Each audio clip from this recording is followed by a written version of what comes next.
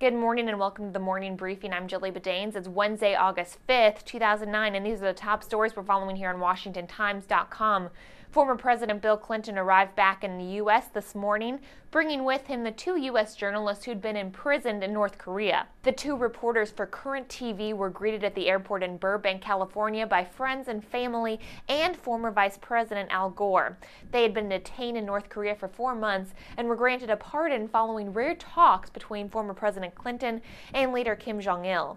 While the White House said it was pleased by their release, Secretary of State Hillary Clinton warned the talks don't mean any further breakthrough in relations with North Korea on nuclear issues. Mahmoud Ahmadinejad was sworn in for a second 4-year term as president of Iran on Wednesday. Outside the ceremony, thousands of security forces with batons and bomb-sniffing dogs tried to disperse protesters outside the parliament who shouted, "Death to the dictator." Ahmadinejad's opponents for the election, opposition leaders, and moderate lawmakers all boycotted the ceremony.